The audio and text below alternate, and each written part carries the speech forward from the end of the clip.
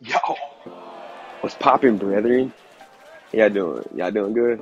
I think y'all doing good. Y'all chilling, ain't y'all? Well, anyways, I just got back from a trip. I went to New England for 5 days. New Hampshire, Boston, and Maine. Some other place too. I don't know. It was alright. Pretty cold. I mean, different. The food was different. They talk different. I'm from the north, so I'm from the south. I'm not from the north. But overall, it was pretty dope. I might drop some pictures down below. Y'all can check out some of that stuff. It was pretty sick. But while I was up there, I finished reading Will. That's what I looked at. Some of my stuff. I don't feel like getting it. Whatever. And I am going to give a little review of if you should read it, why you should read it. A little review, my version of a review.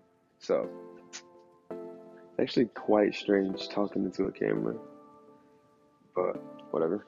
So let me go ahead and get into this book. It starts off by telling Will's childhood, his story, his mom, his dad, my mom, daddy-o, Gigi. It tells how he got into his fame.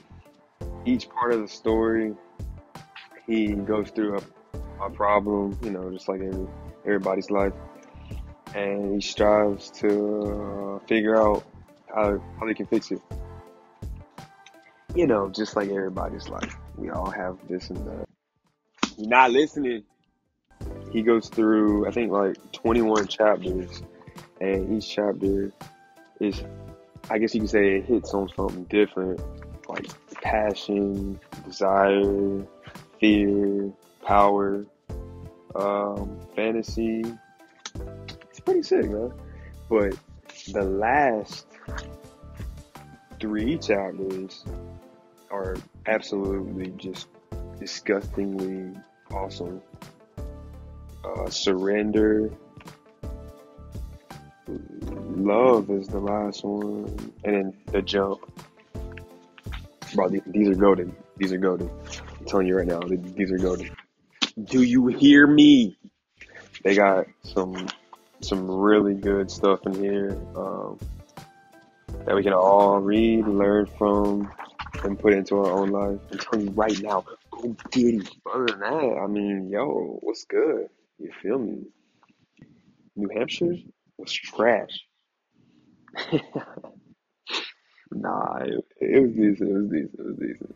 I had a good time. I had a good time. I wanted to walk around Boston a little more, see, explore. I couldn't, because of the circumstances. But I'll travel some more. So on a serious note, I was kind of skeptical about reading the book at first.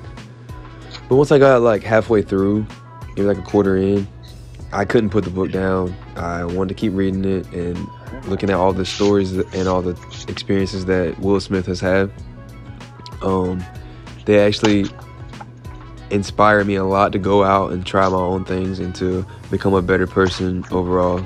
So I definitely love the book, 10 out of 10. So go get it. This book is gold.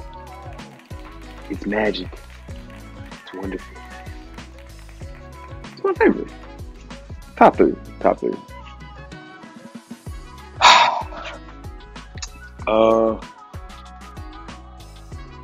Yeah. You should read it.